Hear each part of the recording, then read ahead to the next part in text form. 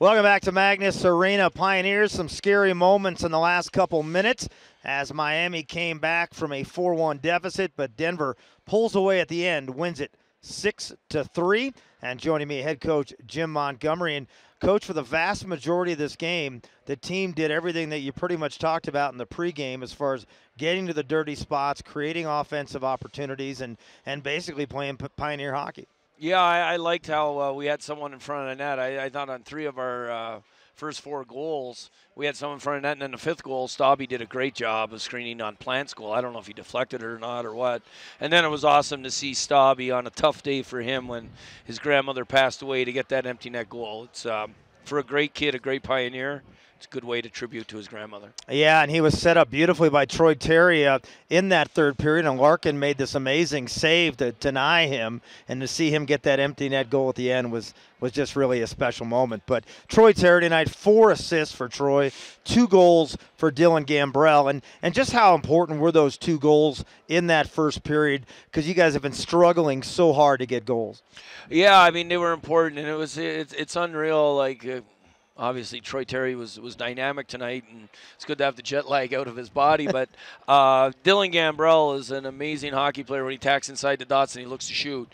And that's what happened on those first 2 goals. And then I just liked the whole team, all 4 lines, were being relentless. I thought we weren't great to start the first 4 minutes of the second, but then we took over again. And then in the third, I thought Miami must have got a little bit yelled at. They were a lot more physical in the third, trying to finish every check, and that happens sometimes when, as a coach, you're not happy with how your team's performing and effort.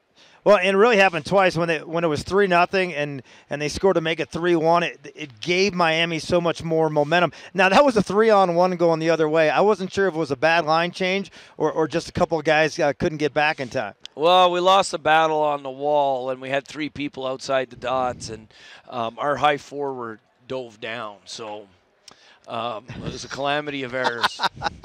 Well, Denver gets the big win. You've got 1 game remaining in the regular season tomorrow night, and of course, still getting ready for the postseason next weekend, and to try to get that number 1 seed in the pairwise rankings. But is that anything that you guys are even thinking about right now? Well, number 1 overall, I don't know if we can catch St. Cloud, to be honest. But if we have success and right through with the NCHC playoffs, the other teams falter. They're going to be losing the teams that aren't in the top 15, the top 20. So the chances of surpassing some of those is good if we have success.